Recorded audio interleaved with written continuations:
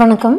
பொதுவாகவே மரணம் நிகழ்ந்துருச்சுனா கூட அந்த சவத்தை எடுக்கும்போது இடுகாட்டுக்கு எடுத்து போகும்போது குளிகை நேரம் இல்லாத நேரமாக பார்த்து தான் சவத்தை எடுப்பாங்க. காரணம் என்னென்னா, குளிகை நேரம் அப்படிங்கிறது திரும்ப திரும்ப அந்த காரியத்தை நடக்க வைக்கும்.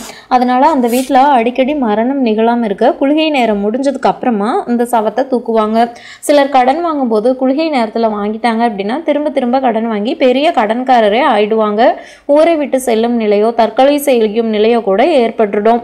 அதனால் கடன் வாங்கும்போது ஜாக்கிரதையா நேரம் பார்த்து நட்சத்திரம் பார்த்து தான் வாங்கணும். ராகு காலம் யமகண்டம் இல்லாத நேரமாகவும் இருக்கணும்.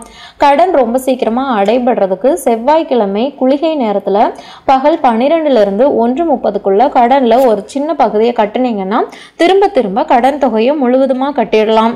சங்கடகர சதுர்த்தி அன்னைக்கு வன்னி மரத்தின் இலைகளை வச்சுட்டு விநாயகருக்கு அர்ச்சனை செய்ய அளவற்ற கடன்கள் அடைக்கிறதுக்கு வழி பிறக்கும். அதே மாதிரி ஞாயிற்றுக்கிழமை சூரிய ஓரையில சிவபெருமானுக்கு செந்தாமரை வைத்து 6 நெய் தீபம் ஏற்றி வழிபட கடன்கள் விரைவில் தீரும்.